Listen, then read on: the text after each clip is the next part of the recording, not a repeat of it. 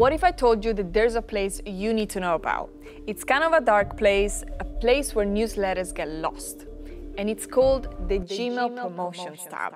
In this video, we're going to tell you what you can do to keep your newsletter out of the dreaded Promotions tab. Stay until the end and we'll also reveal how you can get more subscribers to your newsletter with 5 simple tips. Hello everyone, my name is Daniela and I'm a content creator here at One.com. We've helped millions of customers start and host their own website, online shop and professional email. With our website builder, you can easily create a website in minutes and use MailChimp to effectively reach your customers. Well, I mean, MailChimp isn't just a way of reaching your customers, it's practically a requirement. Why? Well, when you send your newsletter, many of your subscribers will have their email accounts with Gmail, Hotmail, Yahoo, or other major email providers.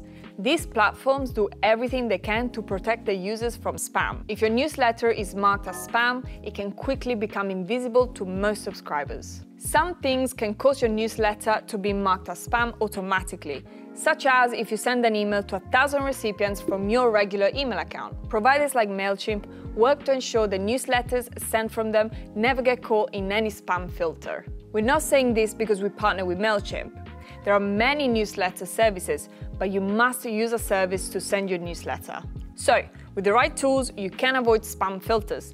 That said, there's still one big problem: promotions. Promotions is the name of a feature in Gmail that you should always try to outsmart. Not everyone uses it, but since Gmail has a market share of over 30% in many countries and over 50% in some, it really matters how Gmail displays or hides your newsletter. Promotions try to identify emails that contain ads to keep the primary inbox clean from clutter. Emails that end up in the Promotions tab risk dying a lonely death.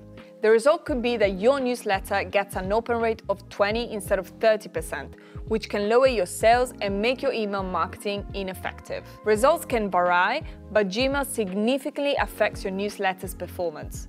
So how can you avoid the Promotions tab and make sure your newsletter lands in the primary inbox? Google doesn't disclose what causes an email to end up in primary or promotions. This may make the Promotions tab seem like black magic, but it's simple. We'll tell you 5 tips you can try to land in primary. The first tip is to never use your newsletter for sales. You might think a good newsletter is filled with great offers. That's wrong. Marketing emails almost always end up in the Promotions tab, and they're honestly uninteresting to most people. You should see each newsletter as an opportunity to offer unique and high-quality content that is interesting to your recipients. Sales should be a secondary objective. To succeed, your subscribers need to look forward to your email and be interested in reading it. Readers with a genuine interest open your newsletter more often, which sends a clear signal to Gmail that your newsletter belongs in the primary inbox and not the promotions one. This leads to more opens, which boosts the positive loop. We have more tips coming up, but you're probably thinking, hey, how nice of you to tell me that I just need to create an interesting newsletter, as if that's super easy. We hear you. We'll talk more about how to avoid the Promotions tab soon. But first, 3 tips for creating an interesting newsletter. Number 1, decide on a topic for your newsletter and stick to it.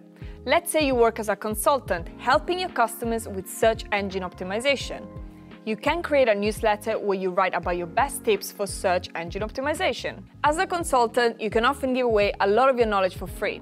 You can offer unique insights to your customers and simultaneously show how knowledgeable you are. Your valuable content can be your marketing. When you share your knowledge, you build trust. Number 2, give your newsletter a name. A name makes it easy for your readers to share and talk about you. Imagine someone saying, you should subscribe to the Search Engine Wednesday newsletter. That's much easier to remember than John Smith's newsletter. Number 3, write unique content that isn't too labor-intensive. Can you write a short text with interesting graphs illustrating the latest search trends? This can provide great value for your readers without wasting too much of your time. What do you want your newsletter to be about? Leave a comment down below and we can try to brainstorm ideas together. Now let's get back on topic. How to avoid the Promotions tab. My second tip is super simple. When you get a new subscriber, send a welcome email, introducing them to your newsletter and your brand. This might be a bit controversial, but also ask your customers to move your newsletter to the primary inbox. When a user moves an email to primary, it shows Gmail how your newsletter should be sorted. Even if only 1% of your subscribers move your newsletter to primary, it serves as a strong signal to Gmail. Our next tip is the opposite of what many other newsletters do.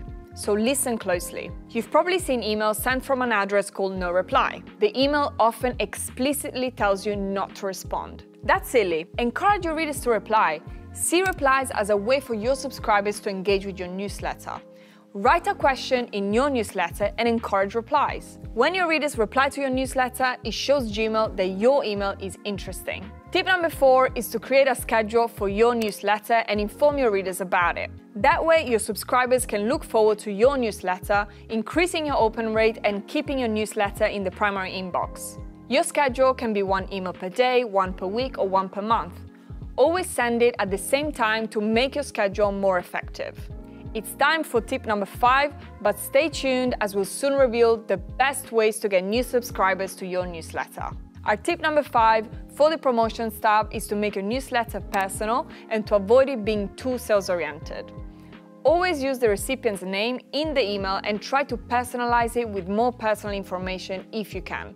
Don't ruin the personal feel by including too many sales links. 1 is often enough. Also, consider how you write and avoid words like free, discount, campaign, and similar.